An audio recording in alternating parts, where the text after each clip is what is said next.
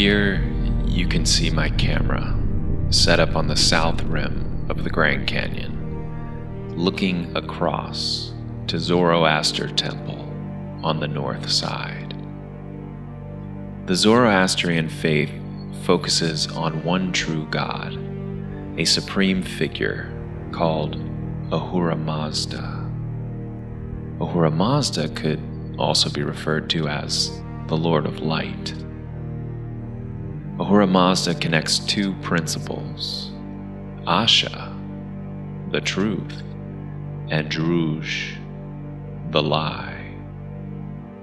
In Zoroastrian tradition, life is considered a temporary state in which a mortal is expected to actively participate in the continuing battle between Asha and Druj. Aban, the flowing waters, and Atar, the holy fire, are considered agents of ritual purity.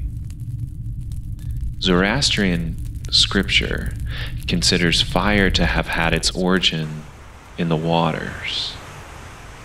Fire is considered a medium through which spiritual insight and wisdom are gained, while water is considered the source of that wisdom.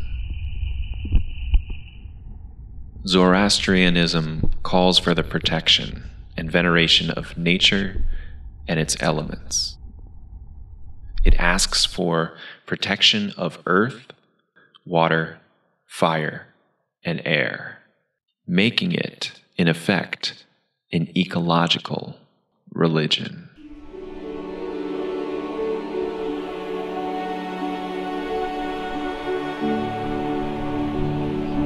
The religion states that active and ethical participation in life through good deeds, formed from good thoughts and good words, is necessary to ensure happiness and to keep chaos at bay.